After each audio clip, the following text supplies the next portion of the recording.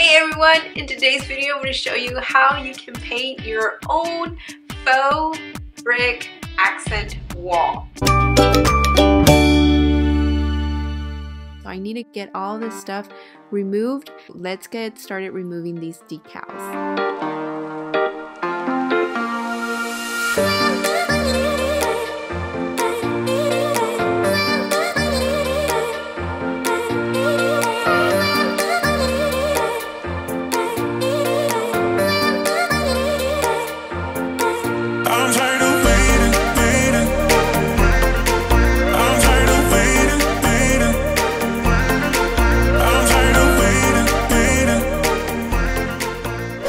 I'm going to do is grab some of the Scotch tape that I purchased at Dollar Tree, and I took a measuring tape, wrapped it around the Scotch tape, and drew a black line around it. That's going to be my guide.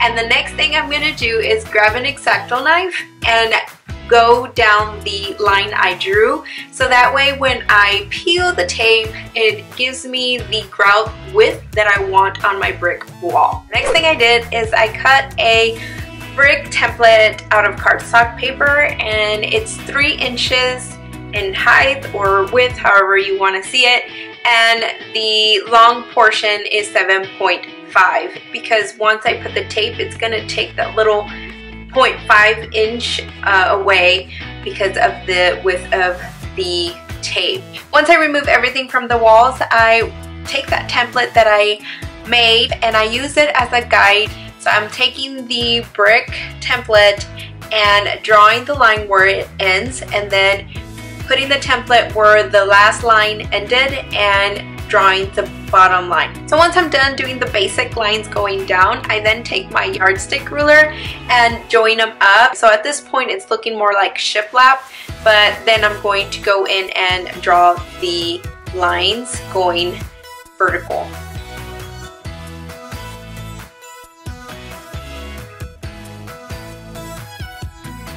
I've already drawn the lines going horizontal, so now I'm going to take my brick template and use that as a guide to draw my vertical lines of where the bricks is going to lay, so that way I start making a brick pattern.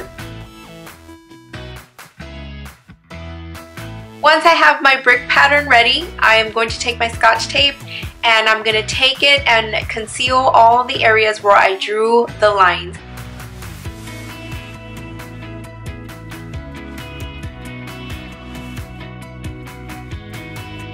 Quick interruption, follow me on Instagram at ConsiderItAllJoy, where I post a lot of behind the scenes of all the videos I post here on YouTube. I even share some fun recipes over on my stories. I look forward to seeing you there. Now back to the video. Next, I'm using a couple paints that I purchased at Hobby Lobby for 40% off of each, so I roughly spent about $10 for both of these paints, and I'm using Fire Pit Red and Treehouse Brown. This is going to help bring the bricks to life.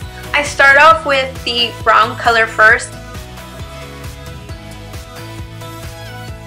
So I'm grabbing it a little bit and then I am making swipe motions horizontally. So as you can see, I'm not going very heavy on the paint. In some areas, I'm just allowing the paint to glide and finish the paint coming off of the brush. And I get these nice brush strokes, which I want because it makes the brick look a little bit more believable. And then once I'm done with the brown, I'm going to come in with a little bit of red and only focus on certain spots, not all of the wall. I don't want to cover up the majority of the brown. After the paint has dried, I go ahead and remove the Scotch tape, and this will reveal the grout lines and you are able to see the brick pattern.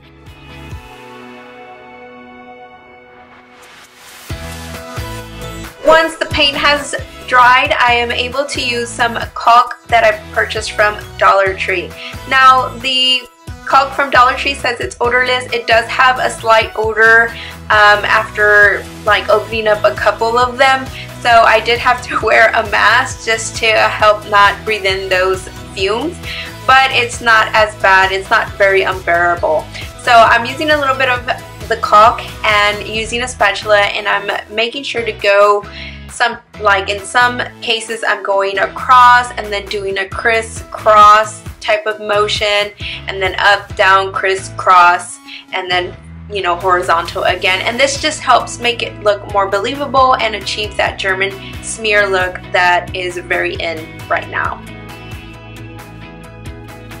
I used about a total of 5 to 6 of the caulk tubes from the Dollar Tree, so this makes this accent wall super affordable.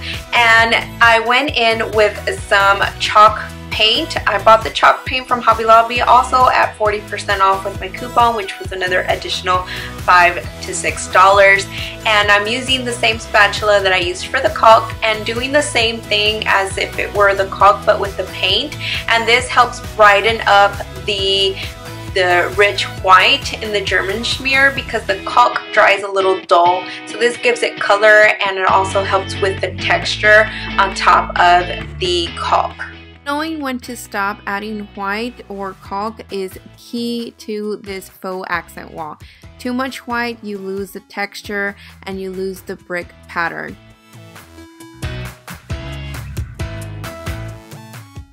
Let's take a look at what the wall looked like before. This is the wall after. This is the power of paint, and what I love about this accent wall is that it didn't cost me very much. I did this for under $25.